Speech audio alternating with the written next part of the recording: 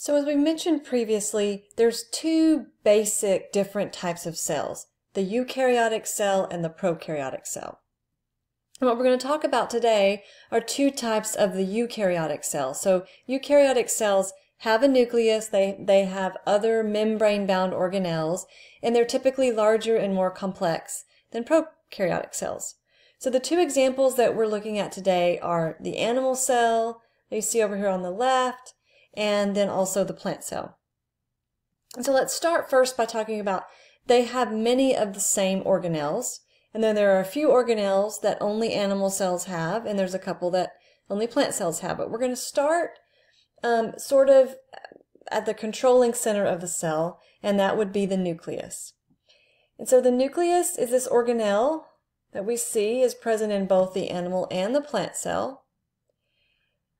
And there's going to be another video that's going to talk in more detail about the nucleus and the DNA and the way that it is packaged in the nucleus. But basically, that's the job of the nucleus. It has a membrane that surrounds all of the genetic material for the cell. So all of the chromosomes are inside of this nucleus, and they're protected there. And we see that the nucleus actually has a membrane around it called the nuclear envelope. And this nuclear envelope has pores, and it allows only the passage of certain molecules in and out of the nucleus to protect that genetic material that's inside the nucleus.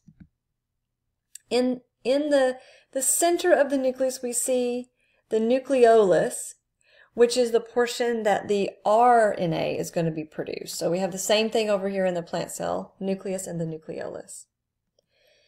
As we work our way out from the nucleus, you see that we have these sort of folded looking membranes dotted with these red dots. Okay, this organelle is the rough endoplasmic reticulum. And it's rough because of the presence of these, what are shown here in the image as red dots. Those red dots represent ribosomes. And ribosomes can exist in the cell either on the rough endoplasmic reticulum or free in the cytoplasm. So you can see that we have ribosomes just in the cytoplasm. What are ribosomes? Okay, we're going to talk about these as we go through the semester, but these are essentially protein factories. So this is where the cell is going to actually produce the proteins that are coded for by genes.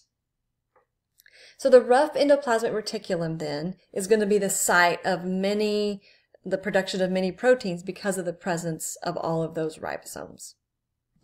And as we move out from the rough endoplasmic reticulum, we see that we have smooth endoplasmic reticulum. Okay, it is a separate organelle and it has different functions, and you notice that it's called smooth. It doesn't have the dotting of those ribosomes.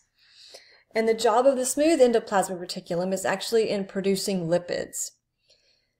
So we see that if we look over here at the plant cell also has rough endoplasmic reticulum dotted with ribosomes, and the plant cell also has smooth endoplasmic reticulum. And as we work our way out, I want to point you to another organelle called, in this drawing, it's called the Golgi apparatus. Sometimes it's called the Golgi body. It's present in both the animal and the plant cell. You can think of the Golgi as a sort of a shipping and receiving, or receiving and shipping dock. So as proteins are produced in the rough endoplasmic reticulum, and as lipids are produced in the smooth endoplasmic reticulum, those can be packaged up into what we call vesicles. So a vesicle is essentially just a membrane-bound compartment that can travel throughout the cell. So if we're talking about the rough ER, as after a protein is produced, the rough ER can pinch off a little piece of its membrane with a protein in it and send that in what's called a vesicle to the Golgi apparatus, or the Golgi body. That vesicle will then fuse with the Golgi apparatus, and some kind of modification will occur as it moves its way through the Golgi apparatus. And then the Golgi will package it up using some of its own membrane into a vesicle to ship that protein off either to some destination in the cell or to fuse out here with the plasma membrane and be released outside of the cell. So again, the same thing is happening in the plant cell. There's a Golgi body there. I'm just going to erase a little bit so we have a clear diagram to look at. Okay, working our way around the cell, another organelle I want to point out to you, or organelles, is the mitochondria. And notice that in the animal cell it shows multiple mitochondria, the same thing for the plant cell. Different cell types will have different number of mitochondria based on their energy need, because what is a mitochondria? We can think of it as the powerhouse organelle. That's because its job is to make ATP, which is like the energy currency for the cell. If the cell wants to move a molecule, if the cell wants to produce something, it needs ATP. It has to spend ATP to do that. Just like if you want to put gas in your car or to buy food, you have to spend money. That's your currency. ATP is the currency of the cell. So the mitochondria is the organelle that produces ATP for the cell. And as we go through the semester, we'll learn about how that's done. But essentially, the food that you eat, your body breaks down into nutrients, and those nutrients, like glucose, are transformed in the mitochondria into ATP. So the mitochondria is the powerhouse of the cell. As we continue looking at other organelles, one major one I don't want to forget is essentially the plasma membrane. So this is the barrier between what's inside the cell and what's outside the cell. And I want you to notice that the animal cell has a plasma membrane. The plant cell also has a plasma membrane. The plant cell has an additional structure outside the plasma membrane called the cell wall. But I do not want you to confuse the cell wall and the plasma membrane. They are two different structures. All cells have to have a plasma membrane, no matter what type of cell. And the plasma membrane is like the gatekeeper. Okay, this is what's deciding or determining what can get into the cell and what can get out of the cell. Animal cells don't have a cell wall. Plant cells do. The cell wall is a more rigid structure, and this is what's going to give the plant cell some protection. It provides support, and even helps to give shape to the plant cell. Okay, working our way around, I want to point out to you the cytoskeleton, which is present in both cells. So we see here microtubules, we see intermediate filaments, and we should also see, here we go in green, microfilaments. So those are three components of what are known as the cytoskeleton that can give structure and support, and they can also aid in moving molecules or anchoring organelles within the cell, and they're present in both animal and plant cells. And I want to point out to you a couple features that are present in only the animal cell. So the first of those let's talk about is the lysosome. So the lysosome you can think of as like the garbage disposal for the cell. The job of the lysosome is to break down, let's say, old, worn out organelles or proteins or cell parts, and break them down, digest them with specialized enzymes. Okay. Now the plant cell does not have a lysosome.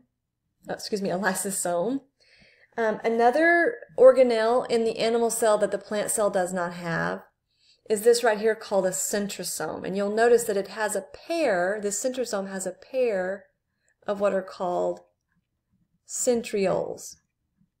Okay. Now, the function of this organelle has to do with cell division. So when a cell gets ready to divide, it has to distribute two sets of the DNA, one set to one daughter cell and one set to the other, and the centrosome aids in making sure that things are distributed and moved around the cell as they should be. Okay, let's look over here at the plant cell and talk about some organelles that the plant cell has that the animal cell doesn't. We mentioned one already, which is the cell wall. Another one I want to point out to you is the chloroplast. So the chloroplast is the site of photosynthesis, meaning this is how plant cells are able to convert sunlight or energy from sunlight into chemical energy, or essentially making their own food or making their own sugar. So we'll talk about the chloroplast even more later in the semester.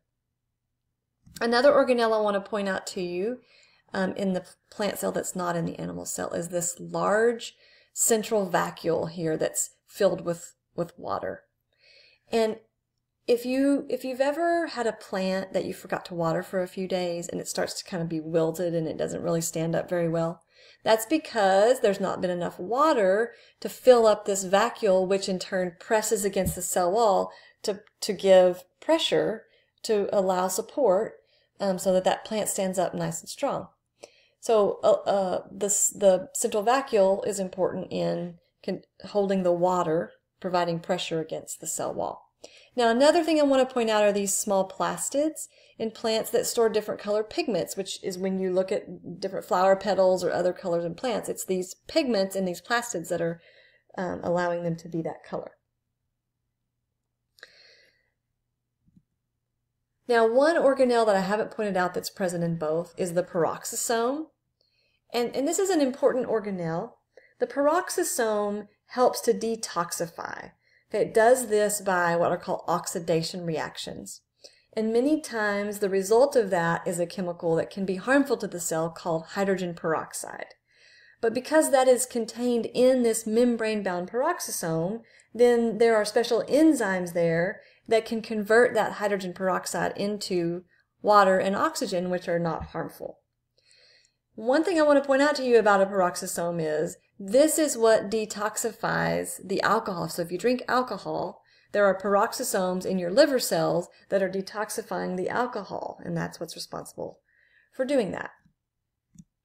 So I believe we've covered the organelles, and in later videos we'll look in detail at the plasma membrane and the nucleus and some of the other ways that organelles communicate with one another.